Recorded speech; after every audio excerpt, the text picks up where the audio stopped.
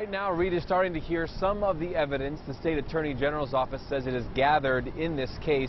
And all morning, we've been hearing about artifacts that Reed bought, but never made their way into a museum.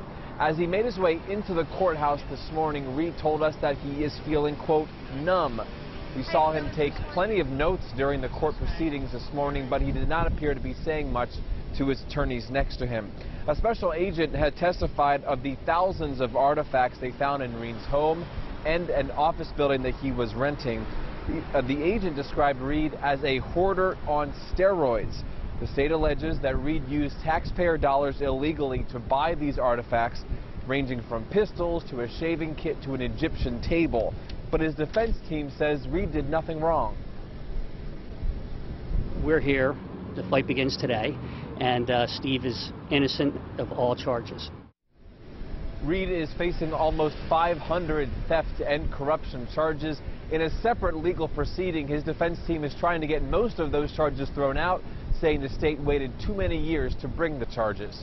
Live in Harrisburg, I'm Matt Barquero, News 8.